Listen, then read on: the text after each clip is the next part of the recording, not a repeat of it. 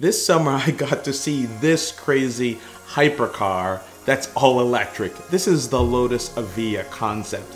And it got me thinking about the first time I drove an electric sports car. That was the Tesla Roadster. Yes, guys, this car back in 2012. It's on my channel, go check it out. But we now have a new version of this called the Tesla Roadster 2.0 for 2020. And I kept thinking, well, what is the future of the electric car, the hypercar, the sports car? And this new car, the Evija, got me really thinking. It's 10 times the cost of that Tesla Roadster 2.0, but it's packed full of features like these. 60 times, I think I heard you said them before. 0 to 60 is sub 3 seconds. Sub 3 seconds. And 0 to 186 is sub 9 seconds. What's the total weight of the car? 1,680 kilos. About 3,600 pounds. Okay. Which for an electric car is very light. We're like, what's the kilowatt hours? What's the battery? Is that specs out yet? 250 miles range. But you can recharge in 18 minutes. I like how open this is. It's pretty awesome. Yeah. Where do you recharge? Like, what kind of? It'll be a supercharge.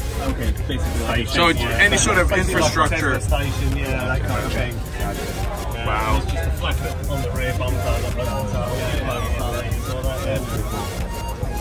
It's simple, but it's really well executed. Yeah. I do like this open, spacious feel. All right, we're gonna go around to the other side, show you a bit more of this. A fully actuated wing. There is the suspension. That's the rear camera on the roof there. This car is just stunning.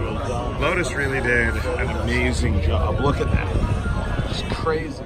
What I love about this is really all the tech, from the internal rear view monitor, the external shape design, this external camera which retracts at high speed to reduce drag, this whole carbon fiber body that's sort of alien-like alien spaceship, and it's all skeletalized. This thing is beautiful.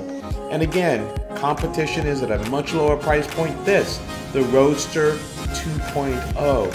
Either way, I think the future is great for the electric sports car and the electric hypercar. Lotus, I think, has a hit on their hands. But I want to ask you guys, well, what do you think? Is this a whole new era? Are you excited about it? Or are you worried about it? Either way, leave a comment below. Thanks again for watching.